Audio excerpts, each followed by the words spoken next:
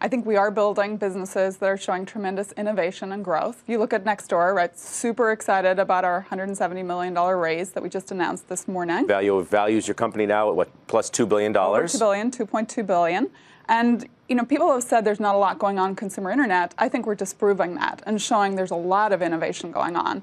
So to your point about Dick's comments, I look at the market right now. You have volatility under control. There's a hunt for yield. Most of the innovation and growth in the last decade has come from tech, and investors want to be in tech.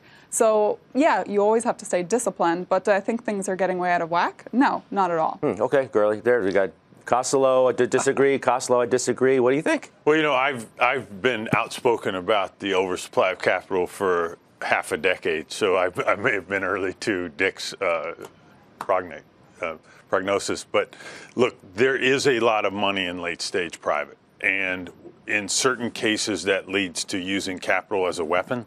And when that happens, and it's not in every market, it's not true in Nextdoor's case, in other markets where capital becomes a weapon, the losses get really big. And that word fraud is going to come out, and you're going to start hearing a lot of questions about unit economics, which is starting to happen. So I love the perspective that we have for the next question of whether it's a good time to take companies public and whether it's a good time to be an investor in those companies in the public market. So we get perspective from everybody. Sarah, why don't you start? Is now a good time to take a company public? On taking a company public, in the end, I actually think it's less about the market and about where your company is. And an IPO should never be the milestone, the end of the journey. It's really just the beginning. Like, I lived that at Square. I've seen that with other companies I've been involved with at the IPO stage.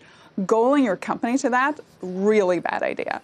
So is it a good time to take a company public? Yes, if you have a recurring revenue stream, if you have shown discipline, and if you have a big growth advantage in front of you. I think Nextdoor is on that path, but I certainly wouldn't goal any company around going public. But is there investor appetite on the other side right now? Yes, and I think that will continue as long as we see the environment stay where it is in terms of volatility, in terms of a hunt for growth, and in terms of where the rates are.